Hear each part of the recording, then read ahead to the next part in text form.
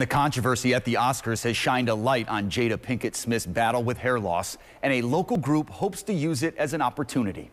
CBS 58's Bill Walsh is live in the newsroom now with this part of the story. Bill. Alopecia areata is an autoimmune disease that can cause temporary or permanent hair loss, and that sudden hair loss can be traumatic, especially for young people. So I talked with a local support group member who says the questions from strangers or the jokes can sometimes be painful. Basically what happens is your immune system is attacking your T cells, and which causes your hair to fall out. Brittany Flogel has alopecia areata and is part of a Milwaukee-based support group. She did not like the joke from Chris Rock during the Oscars. I don't know if he's uneducated about it, but he should have done it in a different way.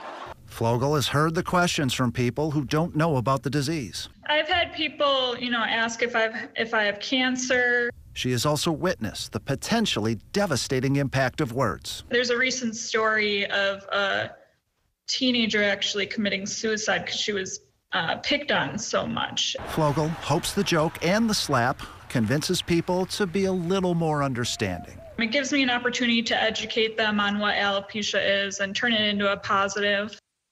So Flogel says, as for Will Smith, she was happy Smith stood up for his wife, but she would have chosen a different way to do it.